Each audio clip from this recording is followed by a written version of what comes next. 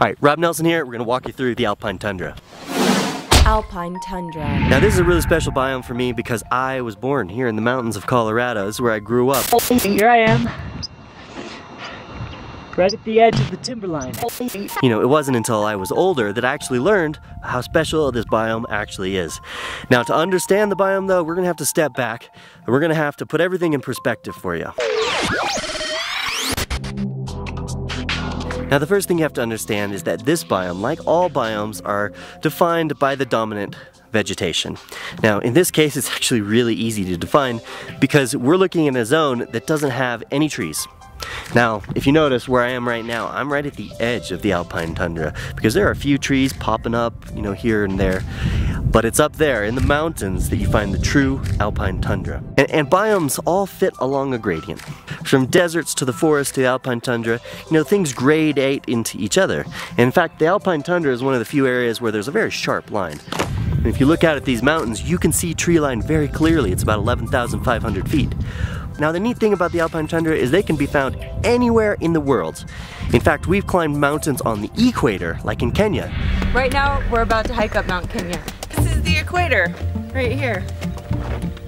Southern hemisphere, northern hemisphere, southern hemisphere, northern. And while you start this equatorial climb in the rich forest, it doesn't take long to ascend up into the cooler alpine zone. All of us are slightly freezing right now. I can't quite stop shivering yet.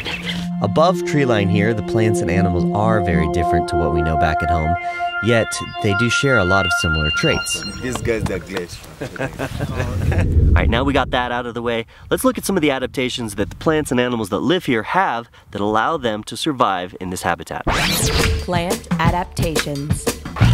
Alright, now the very first thing that you'll notice is there are no tall plants. Everything is short, and that's to help protect them from the desiccating action of the wind.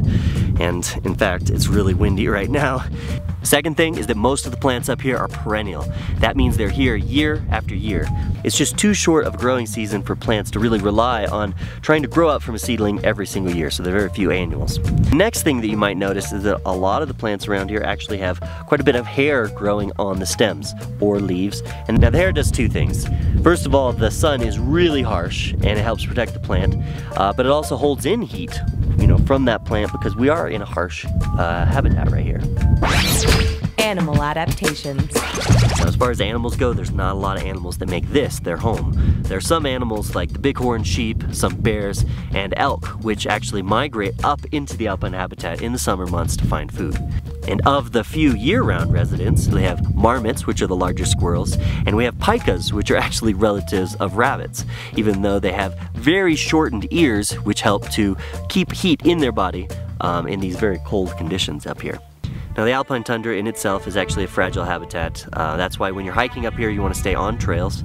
And areas that are disturbed take a really long time to grow back. So there you have it, the Alpine Tundra.